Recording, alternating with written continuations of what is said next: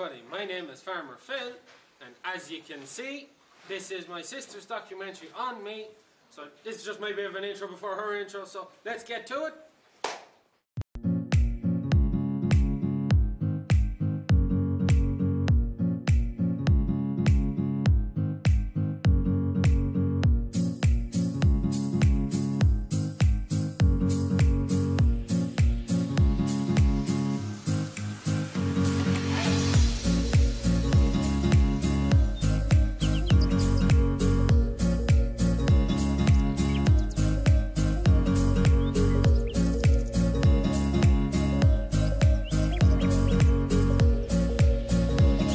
My name is Philip Stewart. I am 21 years old. I am a young farmer in South County Longford.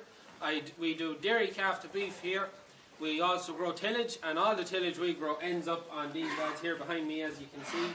They're eating meal and that. And we also do contracting as well. I got my green cert, which allowed me to start a herd number. It literally meant I was a young farmer, a qualified young farmer, and I could start farming.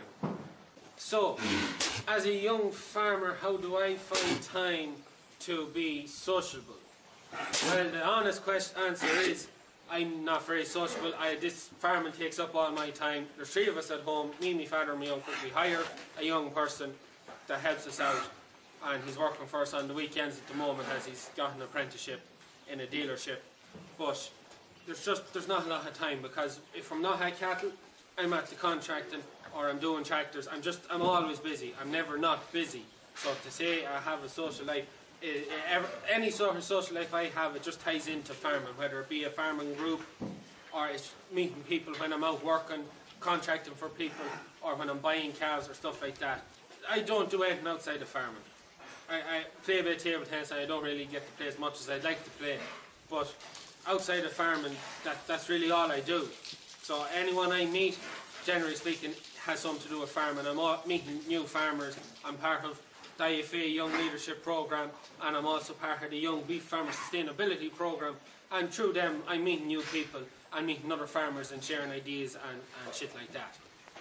Technology on the farm is great. It's huge importance. Whether it be just, like, I can take out my phone and open up the likes of HerdWatch or any of them apps, and I can record all my medicines there and then. There's no paper trail. I can't, if I lose the book that I keep the medicine records in, when the book is lost, there's no backup. Whereas on the phone, it's there, it's saved straight to the cloud and that. And like even with her automatic calf feeder, which is just over in that direction over there, I'm looking at it.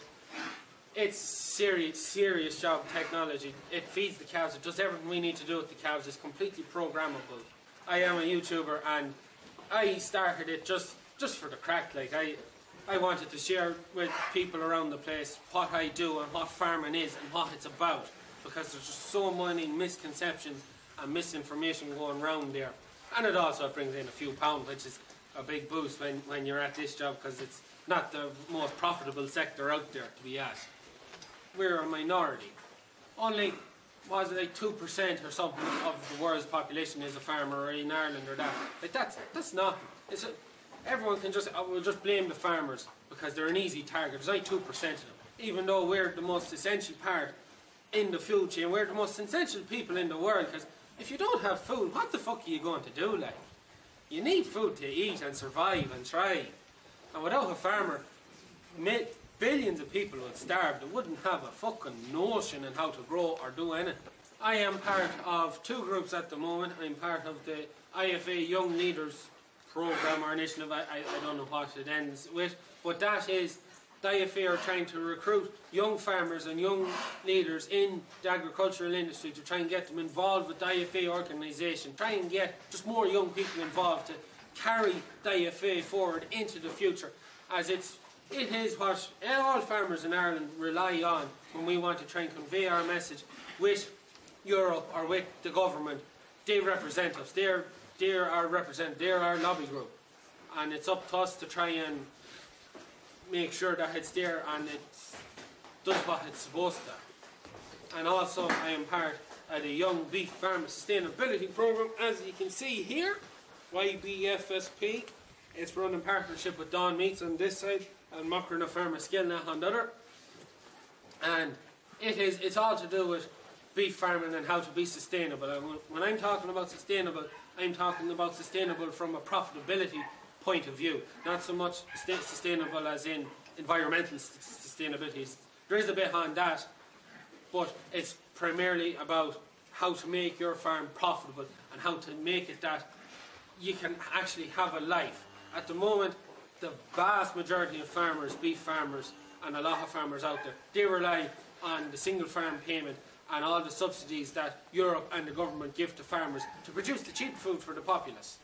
Thank you, sister, for having me in your interview. It was like I had a choice. My mother was going to paint me black and blue if I didn't do this interview for her. So, however, that is it. Thank you for watching. I hope this has been some sort of educational or something for you. I hope you have something to take away of it.